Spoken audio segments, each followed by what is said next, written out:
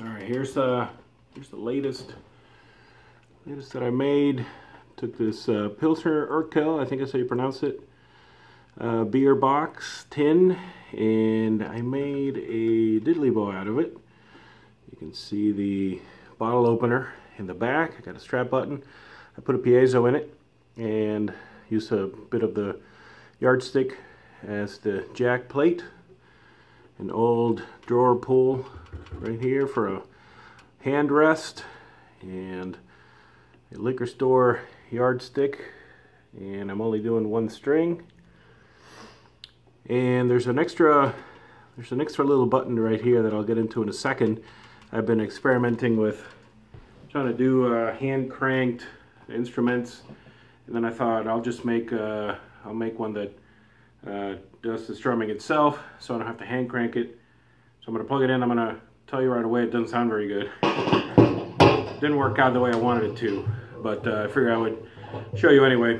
If you look in there, there's a hole, and in this hole underneath there is a motor, and attached to the motor is a little piece of wire that just basically spins whenever I flip the switch. So get ready.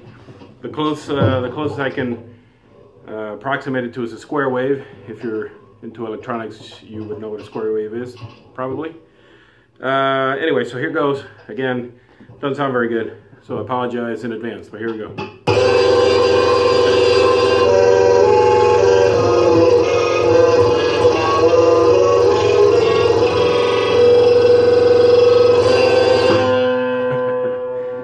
So as you can tell, that's not great. You can still play it as a regular diddley bow with just a regular pick. So I may use it for that. If I show you, I'm going to unplug it. If I show you the inside so you can see what's going on, I basically had to cut the neck, and you can kind of see the motor in there. I'm going to turn it on, but it's not plugged in, so it won't be so loud. You can kind of see it. You can kind of see it turning in there. You see the little wire. There's a piezo. The piezo's right above where the motor is. So basically right there is where the piezo is. And then you get your switch. I put a little battery compartment right down here. It's got basically 2 AA is what I'm using right now. So anyway, this was a fun experiment. I'll probably try something again. Try a different kind of mechanism. I have another hand crank. I may end up doing that. So anyway, hope you like it, and I apologize the sound is not so great. All right, thanks.